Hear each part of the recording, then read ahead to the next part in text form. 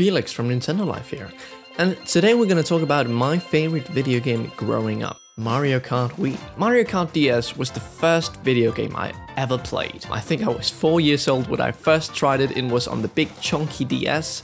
I borrowed it from someone and I just fell in love with it. Some years later I got a Nintendo DS Lite, a pink one, because I was a huge fan of the Pink Panther.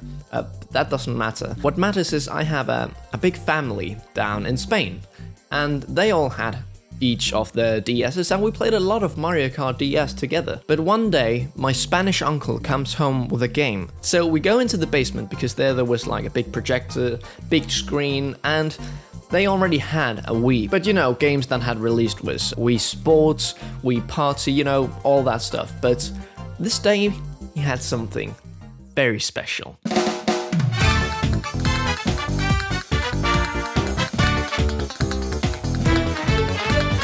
I cannot describe to you how much I was just in shock. This game looked so good. You know, going from Mario Kart DS to suddenly you can do tricks for the first time. You can go off half pipes, you can drive in a motorcycle. Everything just seemed too good to be true. The music is one of my favorite video game soundtracks of all time. We have some amazing songs from Maple Tree Way, Toad's Factory, and you know, Coconut Mall, but there's just so many I can't remember from the top of my head. Baseline was, I was just completely in shock of how good this looked. One of the first tracks I remember actually playing was DK Summit, you know, the snow one where you do half pipes and stuff, and boy, let me tell you how fun that was. It was just, you know, going off half pipes. I feel like I'm just repeating myself over and over, but it's just hard to find the right words. Also, a thing that the new Mario Kart introduced was motion controls, and that is one of the most genius inventions, and it fits perfect for Mario Kart in my opinion. I know a lot of people hate the wheel, but to me it was the best idea ever. It made so that you felt much more immersed in the game. Instead of just sitting and pressing buttons, you were the driver in this car. You just drove around, you made tricks by shaking the wheel, and tricks. What an amazing invention for the game. It made so it was so much more fun going off ramps and stuff. And going back and playing Mario Kart DS, it just feels very empty without the tricks. Now, tricks has been implemented in every Mario Kart since then, and I can see why, because it's just really fun to pull off these tricks. But before we talk about what's in the game, which characters was there, I think we should talk about the bikes, because that was the first time you could ride on a bike in a Mario Kart game. Before you were just karting around in a kart, but now you could bike around in a bike. So bikes were generally a bit slower pace and had less weight, but you could do wheelies of them. So you like shook your Wiimote up and you did a wheelie and you gained speed. They were also a bit different to handle. Some bikes had, you know, they could turn really sharp, but they were much harder to control, at least for a very small Felix. So now you had more variety to play. Now it just wasn't karts. I mean, I actually would say that I prefer this over Mario Kart 8, where you like customize your car. It is nice to have customization, but sometimes it's also nice to have some presets, and I thought these karts just looked much more better. Also, character selection. Mario Kart Wii, in my opinion, has one of the best character selections of all Mario Karts. Now, I've not played all Mario Karts, but I have gone and looked back, and Mario Kart Wii just comes up on the top.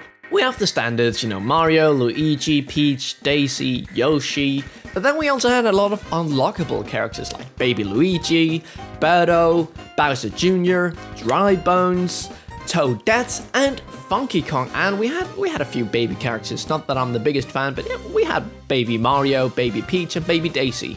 As soon as you have more baby characters than that, I'm out. You know, that's the maximum. I just want 4 baby characters, that's fine. I really liked us playing the baby characters when I was a kid, but it could also be too much. It could be too much of a filler. And 4 characters, sweet spot. The mode selection was maybe on a bit of the basic side. You know, you had Grand Prix with 50, 100, 150, and Mirror CC. You had time trials, versus race, and battle. There was supposed to be a mission mode, but that was cut. That's a shame, because it was one of my favorite things to do in Mario Kart DS. But nonetheless, I remember I really liked the versus race. So it was, you know, 2 teams instead of, you know, everyone against everyone. It's just, I really like that, because when I had friends over, we wanted to play together. Maybe didn't want to compete, because that can get very hectic very fast. So I'm gonna tell you the story on how I actually acquired Mario Kart Wii myself, because it was not an easy ride to get. My uncle down in Spain had a Wii, had all that fancy stuff, but back in Denmark, I didn't have a Wii, I had a DS. I'm very grateful for that, Mom. But how do I get a Wii? My mom and dad wouldn't buy me one. I didn't have enough money because I was 8 or something. So when I was a kid, I played a lot of violin. At the time, I was very cute, and I could go out in the streets and play a little, gain a little money. I was boxing, I think it was called. And, you know, they said, well, why don't you do that? Go out and earn for a Wii. But a Wii was expensive as hell. But, you know, even though it was very expensive, I just went out, I played a lot. This was Christmas season, so a lot of people were out on the street, and I could play Christmas songs, even though not very good. It was still very cute. At least my dad told me. I myself remember being very embarrassed on going on the street and playing, but, you know, it worked. I almost had enough for Christmas, but I got a surprise, because Christmas Eve came around, and me and my dad, my mom sat at the Christmas tree, and there were 2 big boxes. You know, I had wished for Wii for a long time, but, you know, they always said it was too expensive, that I wouldn't get it. So I opened the next to last package, and I opened it, and it's Mario Kart Wii with a Mario Kart Wii wheel. But wait a minute, I don't have a Wii. There's 1 box left. So I open the last box, and it's a Wii. And that's when I become a professional Mario Kart Wii player. Bet you didn't know that, because that's a lie. I wasn't very good at the game. I was just a little kid, and I thought the controls were hard, but I had the time of my life, really, when playing. A thing I really enjoyed about the game was how hard it was. Normally I don't enjoy hard games, but courses like Rainbow Road or Wario's Gold Mine were really challenging for a kid of my age. You know, I was always falling off, and you know, when you fall off, there's this big cutscene of, you know, has to go to black, and then Lucky 2 picks you up. Mario Kart 8 luckily made that a lot quicker, but there was also something about that made you really just want to stay on the road. You just didn't want to fall off, because if you did, it's game over, man. So yeah, Mario Kart Wii just has a very, very special place in my heart.